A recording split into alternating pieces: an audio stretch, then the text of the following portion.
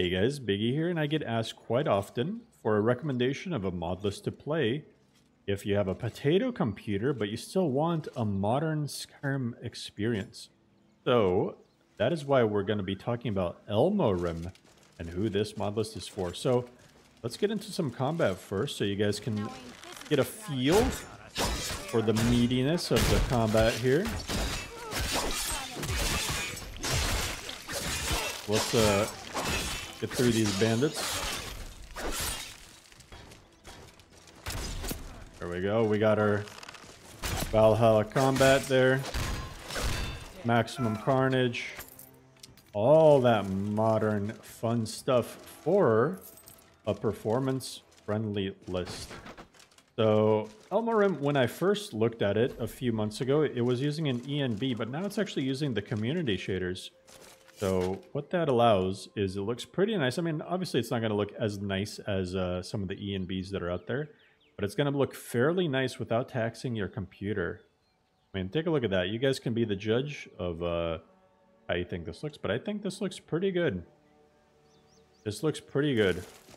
And honestly, this looks better than some of the lighter ENBs that are out there as well. The community shaders really are doing some crazy work.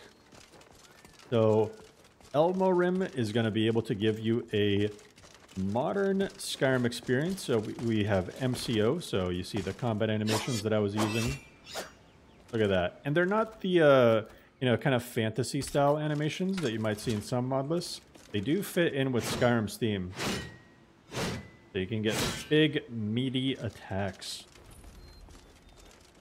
And then on top of that, you also have MODERNIZED for your perks, magic, and everything like that. So Adamant will be your perk system, Mysticism for magic.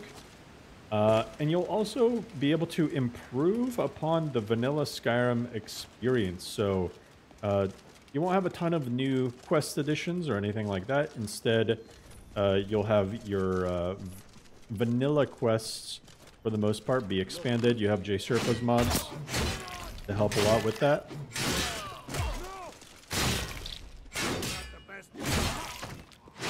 Get rid of these guys here. So J-Serpa's quest mods will be able to enhance them, as well as some other little miscellaneous quest mods. There's a lot. So certain quests might be more difficult than you would normally expect from vanilla, but it also allows you for some additional roleplay features. So if you are running a really lower tier computer and you're itching for a modern Skyrim experience, this is the perfect mod list for you. This fills an incredible niche that no other mod list can really claim to do. Because that was really loud. The unfortunate reality is that pretty much all the other mod lists that have modern combat are also very taxing on your computer. You know, but outside of ElmoRim, you know, at worst case scenario, you'll need a mid-tier PC to run any other modern combat mod list that's out there. So pretty cool. So let's get into some more combat, huh?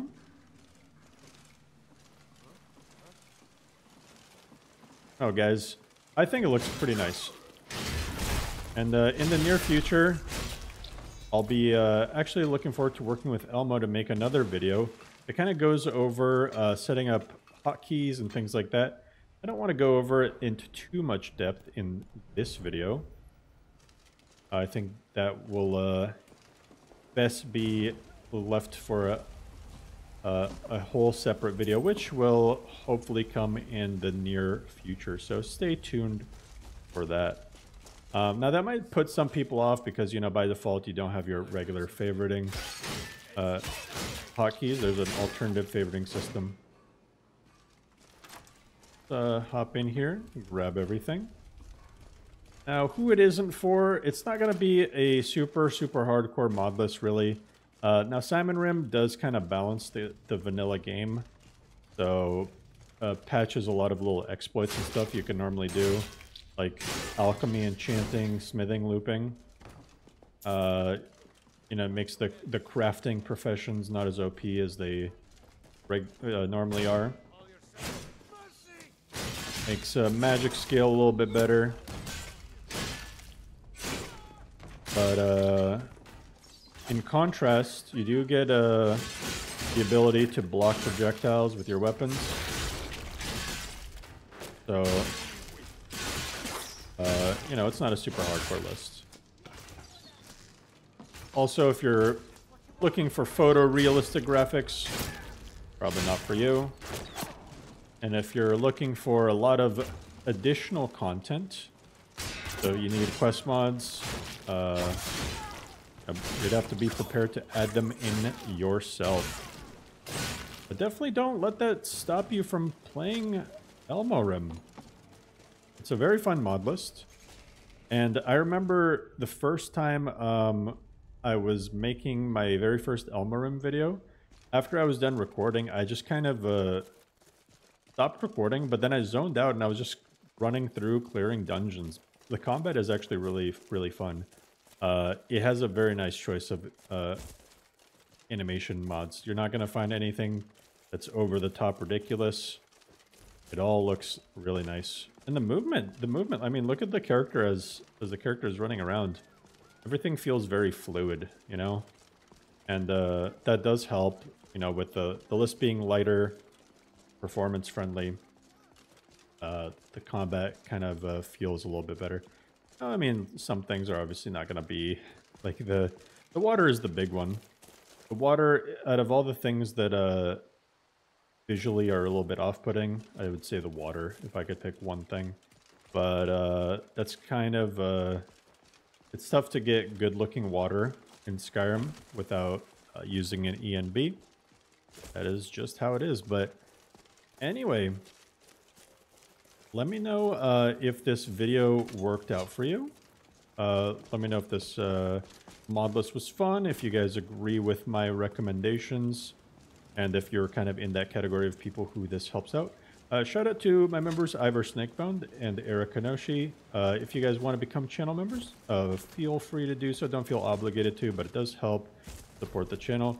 Also, I am streaming on Kick, so if you guys have not followed me already on Kick, kick.com/biggie_boss. It'll be in the description below.